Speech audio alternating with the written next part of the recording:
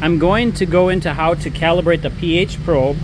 I shut off the valves and remove the probe from the union, and then after I washed and cleaned the pH probe off, I put it in pH buffer 7, and we have also another bottle prepared with pH buffer 4 in the solutions. Now that's a clean sensor and it's in the solution. You go up here to the and you push the menu button and you go to sensor setup. In sensor setup, enter right there, and you want to choose calibrate. So you hit enter again and calibrate, and we're going to calibrate with 2-point buffer. So I hit enter again.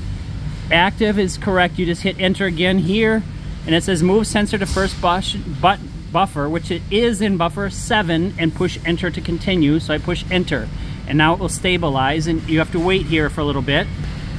Okay, here it told us it got a reading, and it pushed enter to continue. So I'm going to push enter to continue.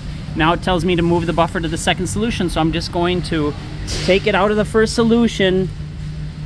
Usually I wipe it off and I move it into the second solution in buffer 4.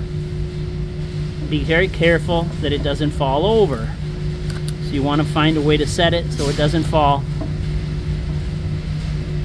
There you go. Now it's in 4 and it says push enter to continue. Push enter to continue, and we'll wait till it stabilizes.